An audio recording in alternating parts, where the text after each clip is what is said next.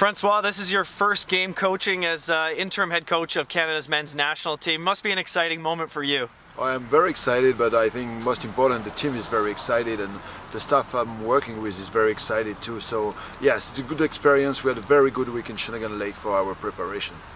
The team has been together for a few days now up at Shawnigan Lake. How's training been and how's the team molding together with a lot of new faces and a lot of veterans? It's a great spirit right now in the team. They look forward to play the game, and we had a good run this morning and everything is on the right track.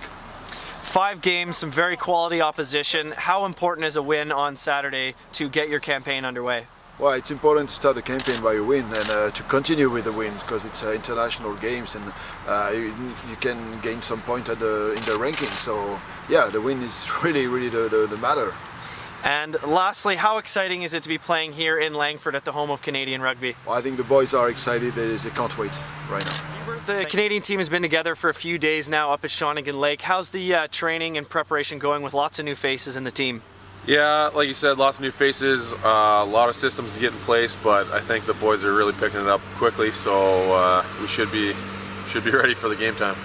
What do you know about this Uruguayan side, and what are you expecting from them on Saturday? Expecting them to be a traditional South American team, really heavy in the forwards, fast in the backs, really like to play in the close, scrums, mauls, you know, hard rucks, low tacklers, and should be a good game.